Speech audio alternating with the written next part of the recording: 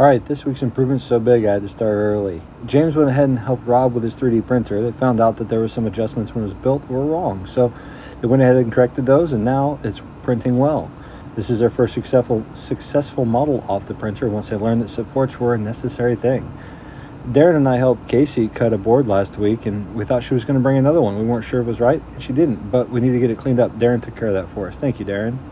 He also went ahead and simplified our new hire packet so we don't have two separate packets anymore.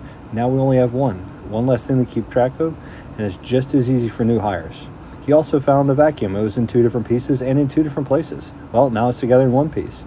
We also had to have a plumber out to work on a urinal, and he found out what kit we need to work on our urinals, and he went ahead and kept this one, and we're going to build an SOP on how to fix urinals in the future. Rob showed us how to take the hose off the vacuum so we can better clean out the rugs in the front. These rugs are great at taking things off the shoes. Unfortunately, they're not great about letting the dirt go once it's off your shoes.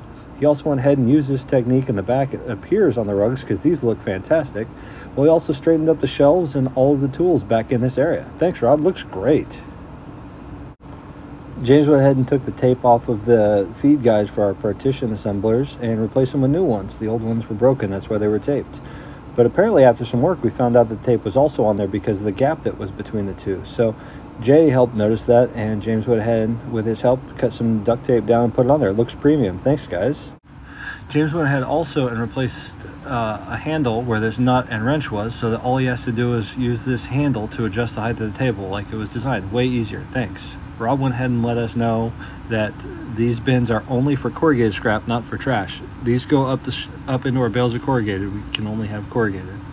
Bernie and Dalton showed us how they went ahead and repaired their scrap cart back in their sheet cart in the back. It looks way better. Thanks, guys. Nice job keeping it premium. All right, so Stephanie went to the freezer yesterday and noticed that it was all frozen when she went to get the ice pack. So not sure what happened. Not sure if the door got bumped open or if I bought too many novelty treats, but went ahead and cleaned it up, borrowed Rob's fan, put it in there, about 20 minutes all cleared out, and then put it back in there after taking the opportunity to clean it. Looks great.